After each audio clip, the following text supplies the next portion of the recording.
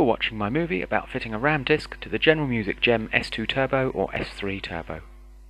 It's important to note this RAM disk can only be fitted to the turbo versions, either shipped by the factory or the first versions that have later been upgraded with the turbo kit. It's fairly evident if you have a turbo version, either from the screen at power up or the sticker that's often fitted underneath the model or underneath the floppy drive. Fitting the RAM disk is fairly simple. It does require you to open the keyboard, but you only need one screwdriver and should only take about 10 minutes.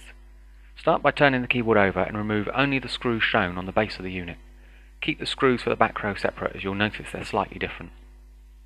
Now turn the keyboard back over. Be careful, as the top is effectively loose, so try and hold it closed.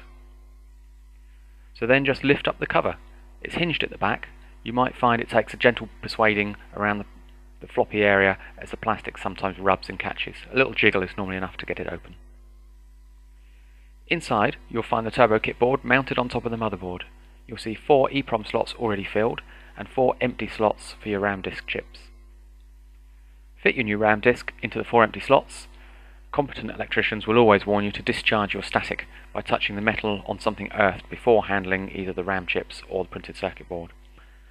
All the chips should go around the same way. Pin 1 should be top left, which is either signified by a dot, or here with a notch at the top.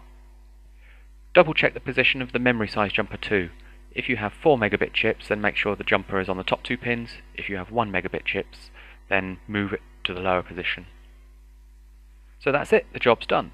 But before you screw the case back together, just take a second to inspect the lithium backup battery. It sits underneath the keyboard just by the turbo kit board, and they were only designed to last 10 years.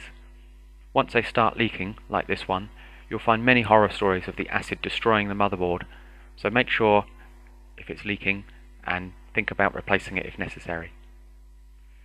That's all there is to it, so now you've got enough info to go make a start.